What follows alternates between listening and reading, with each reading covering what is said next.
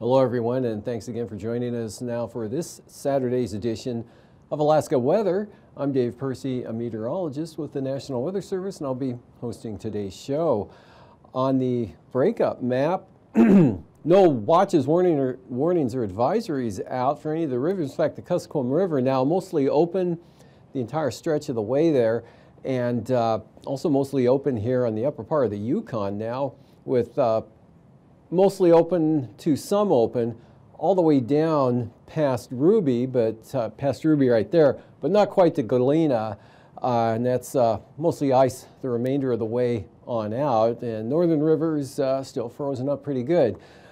And for the satellite imagery today, low pressure here right along the southwest coast, and a lot of clouds and showers along with rain in across the southwest interior, and another batch here bringing showers in over south central Alaska, trying to spread up into the central interior. Could be some isolated showers up here, but really nothing significant. A little more sun up here in some areas, but temperatures still struggling to reach 60 degrees in any location up in the eastern interior. Band of clouds up there, North Slope Arctic Coast brought areas of rain and snow along a pretty good stretch of the coastline there. About the entire stretch of the coastline had some precipitation today. Back down in toward Cape Lisburne, where they picked up about a third of an inch of rain in the last 24 hours, water equivalent. Some of that could have fallen with snow. And that comes down through the Bering Strait, catches the west side of St. Lawrence Island there, drier to the east, and then kind of wraps back in close to the Pribilofs and then back into the southwest coast. Out to the west, clouds covering all of the Bering Sea here, even though a ridge of high pressure extends from the Russian Far East all the way down into the central and eastern Aleutians, high pressure at the surface, and to a certain extent aloft. That ahead of the next system, as you can see, not all that strong. You can see a narrow band coming in, the occluded front with that next system, starting to bring the winds up a little bit out to the west there, but really not much in the way of rain has reached the far western Aleutians. Over the southeast coast, we have a warm front extending along this batch of moisture as it streams north and then northeast right into the central Panhandle. Some light rain there, dry to the south, isolated showers to the north, and then some moisture moving on to the North Gulf Coast today. On the chart, there's that moisture with the warm front there affecting the central Panhandle with clouds and otherwise high pressure up along the North Gulf Coast at the surface. And not too bad, some isolated showers, mostly Kenai Peninsula, up over the mountainous terrain, the Copper River Basin. Come a little more widespread here, western Cook Inlet and western Susitna Valley back to the west. Rainfall amounts generally running anywhere from, well, at Marshall they picked up about a third of an inch of rain, while Teller also had a third of an inch, or no, Teller had about half an inch of rain, while Selawik up in the northwest here, they picked up 2/10 of an inch of rain. And then over at Sagwan there, with this area of moisture crossing the north slope, water equivalent precipitation there, about 3/10 of an inch. So pretty good rainfall here occurring over the last 24 hours over much of the central and western interior as well as the north slope, with lighter amounts here to the east and southeast. And rain possibly making its way into the western Aleutians this afternoon. And tonight that'll be a little more widespread, but won't make it too much past Amchitka Island, with winds not, maybe small craft advisory level winds, and that's about it. Otherwise high pressure, light winds, isolated showers, maybe some fog, drizzle, that type of condition there for the central Aleutians. Fox Islands, Alaska Peninsula, scattered showers become an area of rain along the southwest coast later tonight, mixed with snow. St. Lawrence Island into the Bering Strait, and you can see this area of snow now pulling off to the west. Just some flurries left over along the Arctic coast, isolated showers, maybe the northern Koyukuk Valley, central western Brooks Range, dry through the central interior and variably cloudy with no wind at all.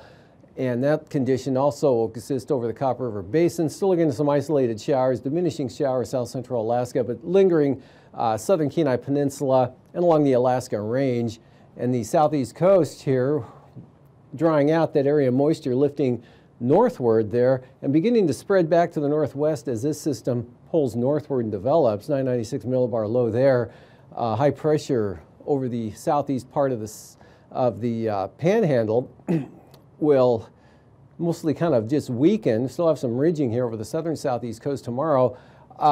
That's a misplaced shower symbol there. That should be gone. Just be mostly cloudy or maybe even partly sunny if you're lucky there. Otherwise, really looks like the northern 2/3 will be wet with the heaviest rain up here in the north, Yakutat and the North Gulf Coast.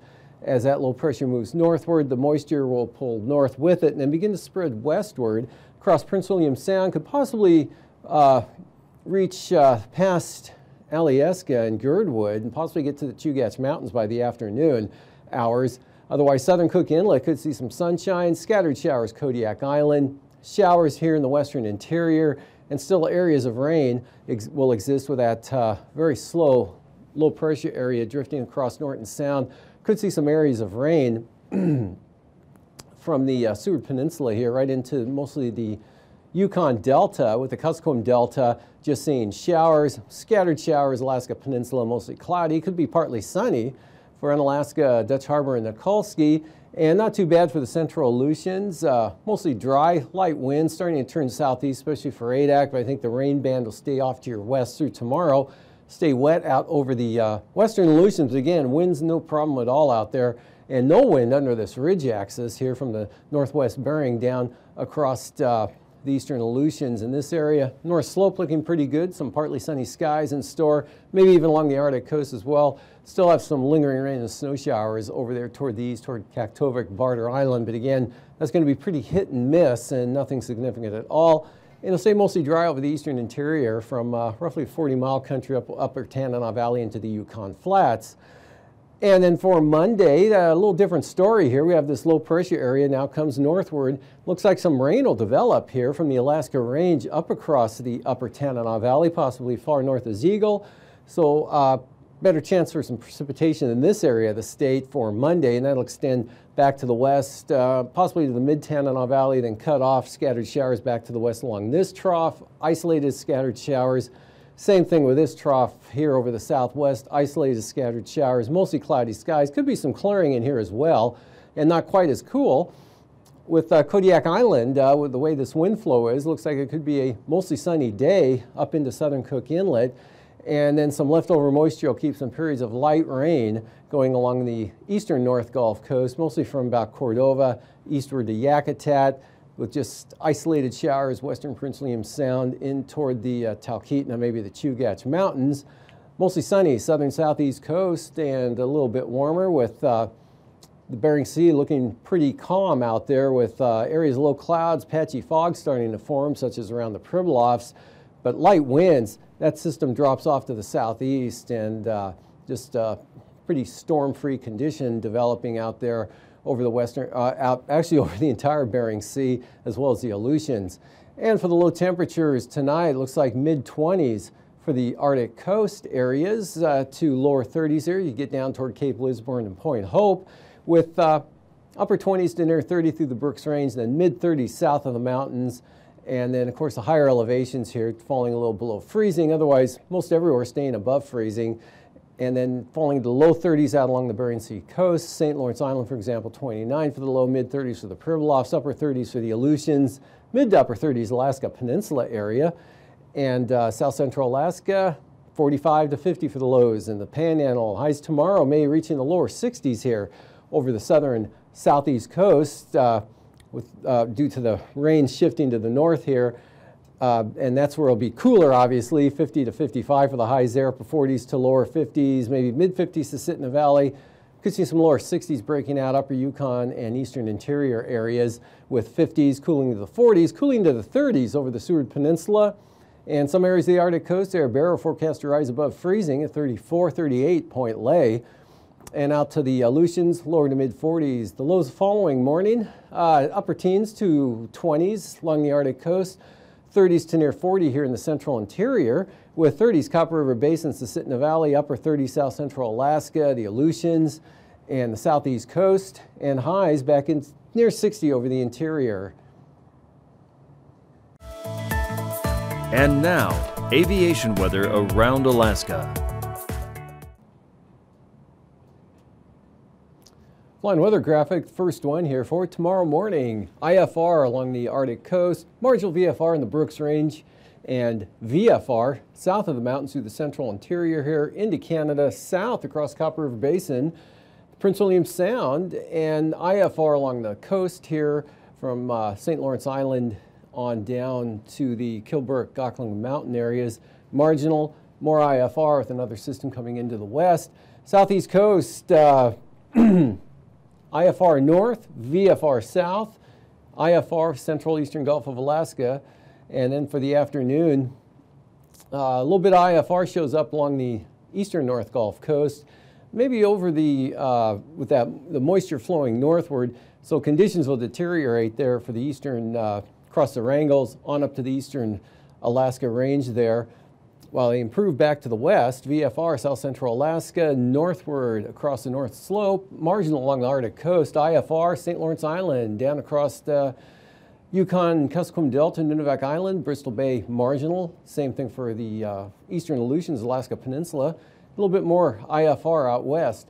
And then for Monday morning, still IFR out west, kind of shifts to the south a little bit there with marginal over to the Fox Islands. Marginal VFR eastern Bering Sea, right up to the coast, and we get some IFR here, Kuskokwim Bay, Cape Nuanam in toward Bethel, and then back along Cape Romanzoff there from Macoriac on up across and through the Bering Strait. IFR North Slope, Arctic coast. IFR now Prince William Sound, all of the North Gulf Coast here, in across the northern Panhandle, continuing with VFR down to the south, well, the extreme south, and then IFR here on the eastern slopes of the western Alaska Range. VFR in the interior holds through the afternoon on Monday. IFR off the northwest coast, western Arctic coast, marginal low for the North Slope and central Arctic coastal areas, but see over toward Dead Horse to Kaktovik. Barter Island VFR in the afternoon. Marginal VFR in a swath here, mostly along the Alaska Range, but into the 40-mile country though. On back down across the Yukon, Kuskokwim Delta, Bering Sea, IFR, eastern North Gulf Coast, finally losing the IFR over the northern Panhandle, but staying marginal with VFR over the southern half. Passes Anatuvik and Adigan, marginal VFR, trending toward VFR throughout the day, and Lake Clark and Merrill, occasionally marginal at times the entire day Sunday, with rainy though, starting out marginal, becoming VFR.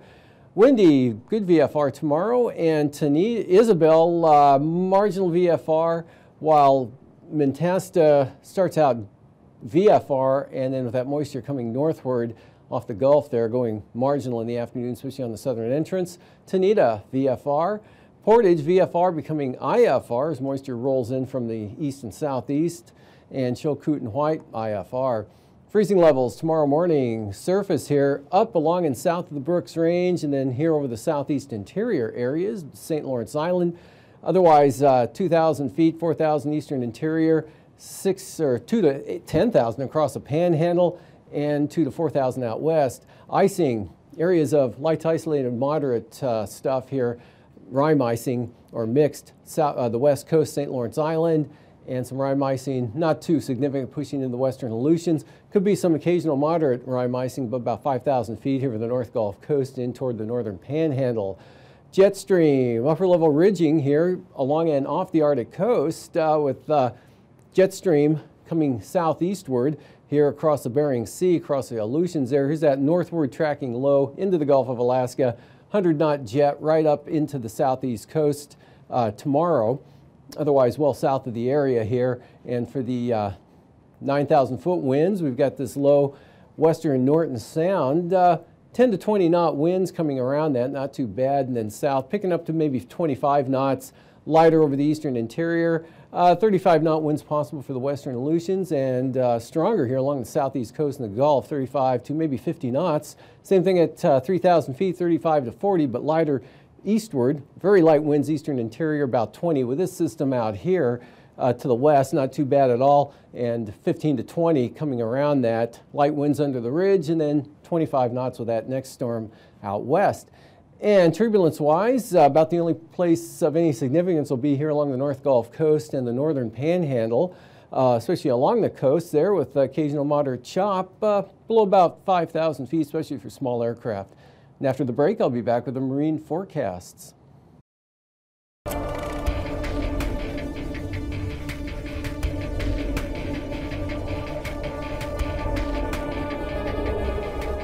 It used to be that you could only warn one person about a tornado after it had already blown down someone else's barn.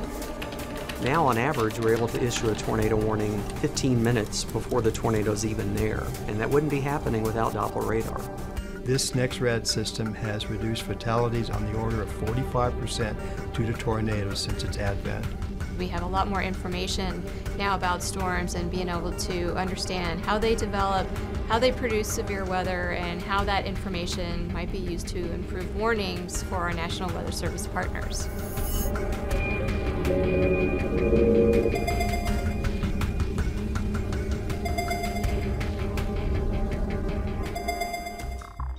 The lab is unique in that we serve the nation by supporting the National Weather Service in its mission to protect lives and safe property by improving the accuracy and the lead time of severe weather warnings. We have a legacy of radar research and converting existing technology from military to weather purposes. A recycled Doppler radar led to the development of NexRad, installed nationwide in the early 90s. It allowed forecasters to see storms like never before. Not only did we help bring that technology to the National Weather Service and to help protect lives and property, but we have continued to upgrade that technology, keep it relevant, and keep it state-of-the-art. Recently, a major upgrade was added. Dual polarization technology takes the radar from 2D to 3D. Forecasters now know more about what type of precipitation is falling, which is very helpful during winter storms, as well as how much rain is accumulating, resulting in better flash flood warnings. The radar can also detect and track tornadoes based on debris. Looking to the future, the National Severe Storms Lab is testing the capabilities of phased array radar. Originally used by the U.S. Navy, the antenna scans the skies electronically rather than mechanically, allowing the radar to focus on a storm. With current technology, we get a full picture or image of what is going on within a storm every 4 to 5 minutes. So it's more like a snapshot. Whereas with phased array radar, we get that picture of what's going on in the storm every minute, so it becomes more like watching a movie. So we can do adaptive, rapid scanning on the storms that matter most, being able to provide the information that's most relevant when and where it's happening. Another advantage of phased array radar is its multifunction capability, providing weather and air traffic information simultaneously. Number one, it is a system that promises to replace and expand upon the existing weather surveillance radars. Secondly, to replace aging air traffic surveillance radars. And number three, it offers a potential application to meet Department of Homeland Security and defense requirements for identifying and tracking non-cooperative aircraft. With the replacement of all these various radars with a single system, the American taxpayer could realize substantial savings in cost. You have a lot fewer radars to maintain, and the electronic capability of this also reduces maintenance costs because you do not have moving parts. Not too long ago, the ability to predict severe weather was thought to be impossible. During the past several decades, research conducted at the National Severe Storms Lab has developed life-saving tools like Doppler radar. We've progressed from no warning of threatening weather to about a 15-minute lead time, and current research promises to extend that much further. Our knowledge of severe storms and how they behave, and our use and ability to use the Doppler radar technology is in a lot of cases a direct result of that close working relationship, that research to operations component that we get between the National Severe Storms Laboratory and a forecast office. That history and understanding of how these data can be used by our users and doing the research to help advance the use of radar technology, really it's what we live for, it's in our lifeblood, it's in our history.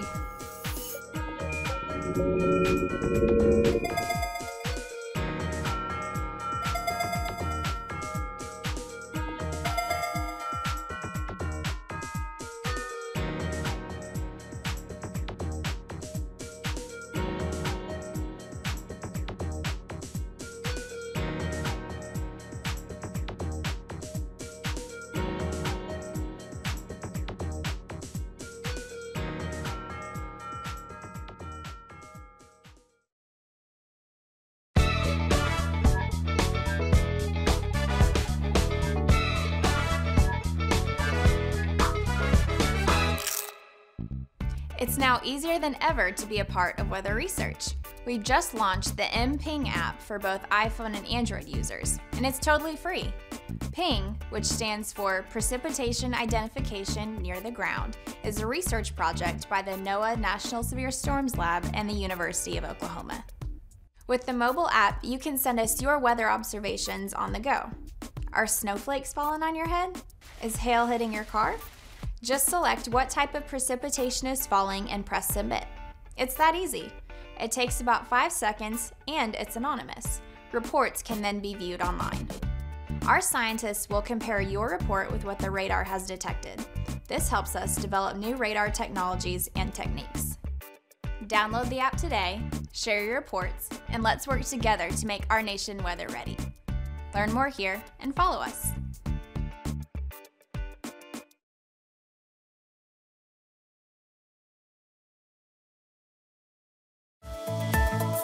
And now, marine weather around Alaska.